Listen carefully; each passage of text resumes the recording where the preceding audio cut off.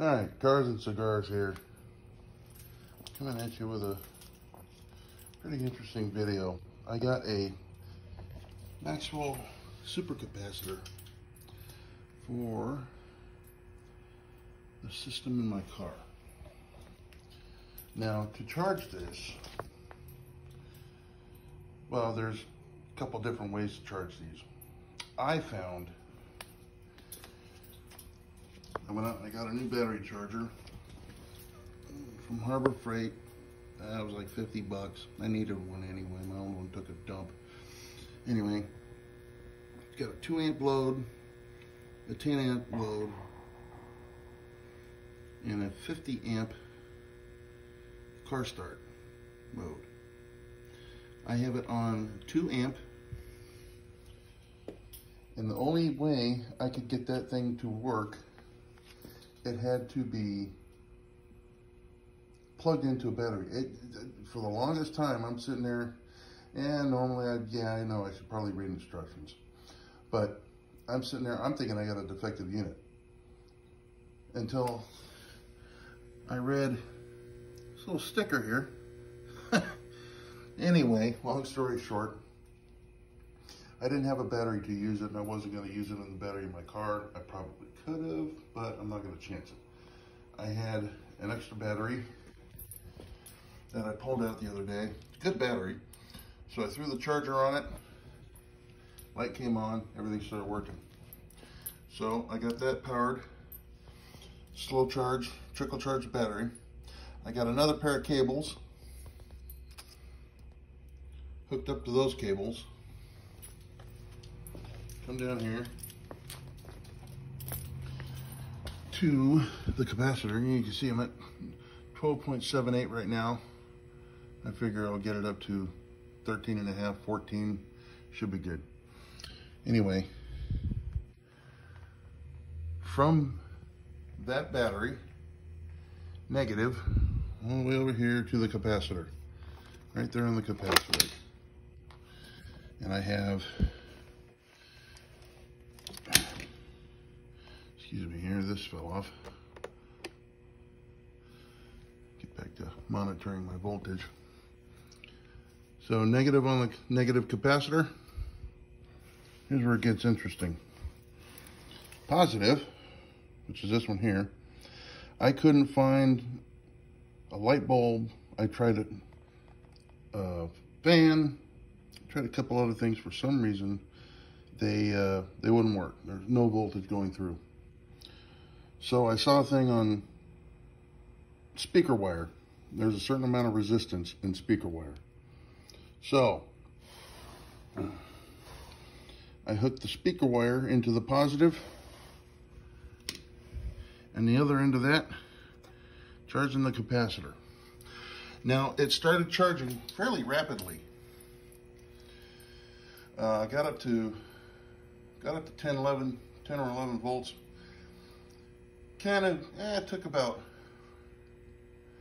maybe a minute or so to get up to about 10 volts. Then it started really slowing down. And it so far has been about, I don't know, 7-8 minutes. That's just my monitor there. It's been about 7-8 minutes, and it's already at 12.85. Now the speaker wire, oh God, I don't know how many feet I have here, but this is your regular speaker wire. I just split it off of this one. So this is about, crap, don't get it on the car.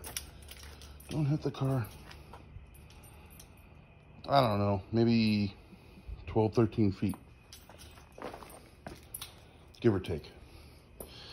Now that 12 or 13 feet is, there was minimal sparkage.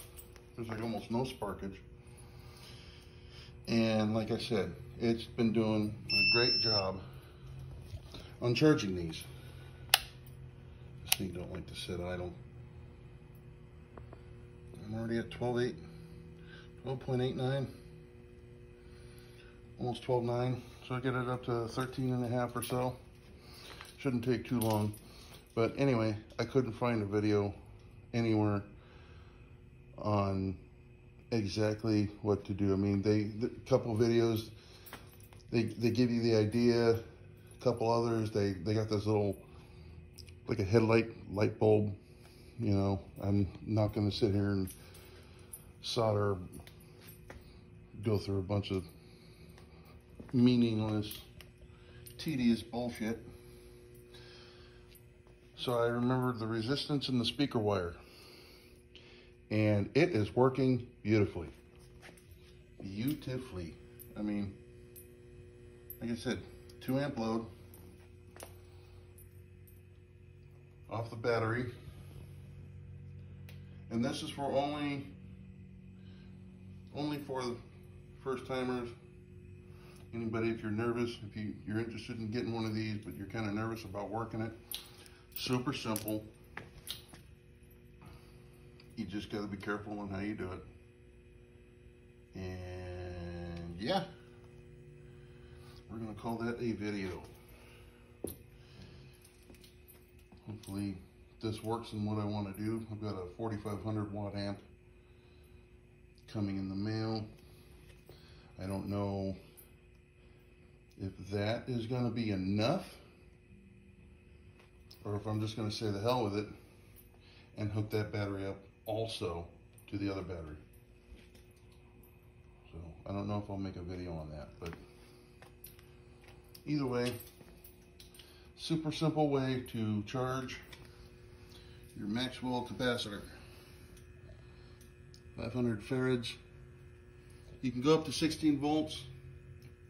I'm not going to. I'm only going to go to about, like I said, 13.5, 14. Almost at 13. Maybe I'll call it good at 13. See, it's really weird with these Audis. The battery is in the trunk, like a lot of new cars.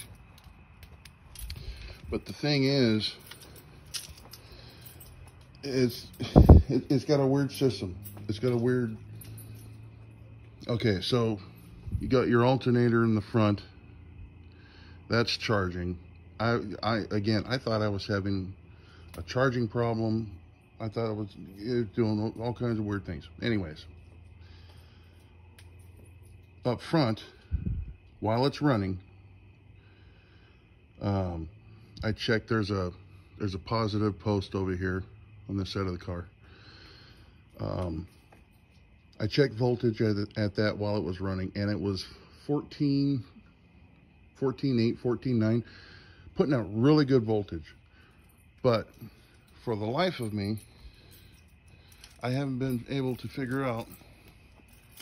I got a little cigarette lighter voltage meter. It was showing 12.2, 12.3.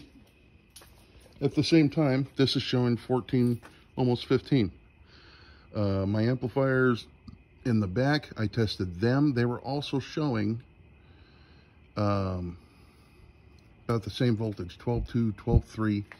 And this is, and back in the trunk, this is coming right off the battery. Apparently, I don't know if it did it for all years, certain years, or what. But apparently, these cars have, I don't know exactly what it's called. I haven't been able to find any information on it. I actually had to call an Audi dealer to figure this out. But anyway, it's got basically it sends voltage from up here to the back of the car only when it requires it back there.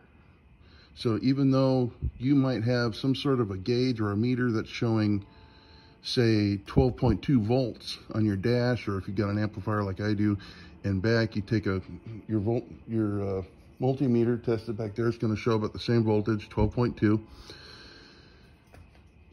Meanwhile, while it's running, up here, is 14 to 15 volts. It's really weird. I don't know why they do that. I don't know if it's to save the battery or what, but anyway, it basically, it just sends enough battery power to the back to keep the battery fresh, to keep it at a point where it'll start the car and all that stuff. So like I said, voltage maintenance, whatever, I don't know. Anyways, so I'm going to throw this on there, and it's already getting, yeah, I'm thinking we're going to call that good.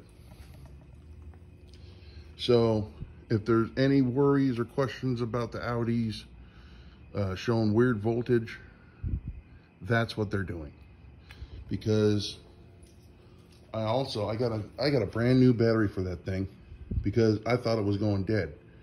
Sitting here in the driveway, I would test everything, and it was literally showing like 12.2, 12.3. To me, that's a dead battery. So, but it would start every time. No issues at all. It would start every time. So I put a new battery back there, thinking this battery was bad. This is the original battery out of the car. Varda, I mean, that's Audi original. And I tested it, and it was showing 12.5, 12.52. I'm thinking, okay, well, this battery is still showing good. What's going on with all this stuff? Anyway, that is my findings. So hopefully this video can help somebody who is going nuts with all this stuff. Anyway, have a good day, folks, or night in this case.